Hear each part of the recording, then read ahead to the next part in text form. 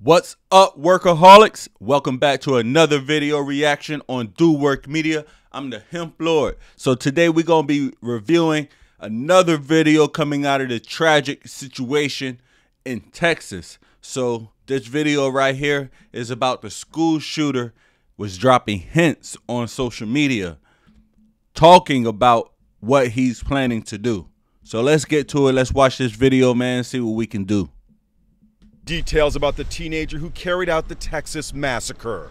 18-year-old Salvador Ramos posted messages on social media hinting about his evil plans. Wait till tomorrow went this warning and this: kids be scared, along with photos of 2 assault rifles and a high-capacity magazine. The morning of the massacre, he sent this text to a young woman he knew: "You gonna repost my gun pics?" She answered, "What your guns got to do with me?" He replied, "I got a little secret I want to tell you." Texas Governor Greg Abbott revealed 3 chilling Facebook posts. He said, "I'm going to shoot my grandmother." The second post was, "I shot my grandmother." The third post, maybe less than 15 minutes before arriving at the school, was, "I'm going to shoot an elementary school." Here's Jim Murray. Friends say Ramos was a loner who was bullied at school for a speech impediment and reportedly came from a family troubled by drug addiction. Several months before the massacre, he came to live here with his grandmother, who worked for the school district. He slept on a mattress on the floor. Joseph Moreno is a neighbor. Did you know that he had guns? No, like I say, he had just turned 18 and he went and bought it. And he told this friend of his, look what I got. And the friend said, "Hey bro, what do you need those for?" He says, "Don't worry about it." That was his answer. Don't worry about it. Kind of gives you chills, doesn't it? Yes. Ramos reportedly became obsessed with the video game Call of Duty.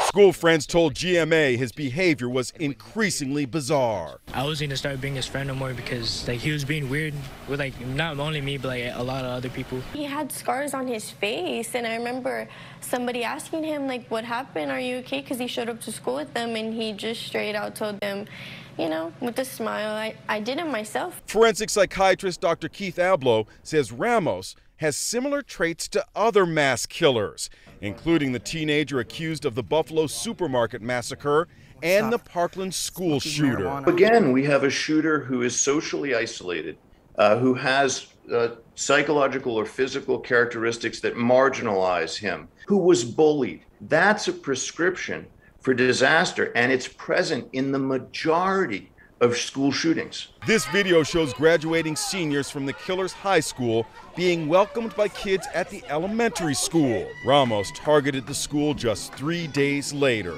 The day of the shooting, Ramos had a fight with his grandmother over failing to graduate. She was shot in the face and is in critical condition. He shot his own grandmother, and from that point just triggered this mass shooting. Ramos fled the home in his grandparents' pickup truck, crashing into this gully.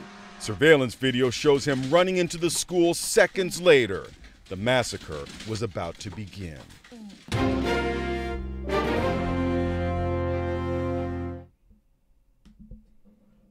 All right, so tragic situation, man. I just have one question off top is, how did he enter the school? We should have better security for our schools. The children is the future. The children are the most important thing in this society, the future. So we should be protecting our children, man. The children's doors should be locked, and we should have security at our schools. I mean, in a time like this where there's so many school shootings, there should be a security business surrounding these schools. That's just what I think, especially public schools. Come on now.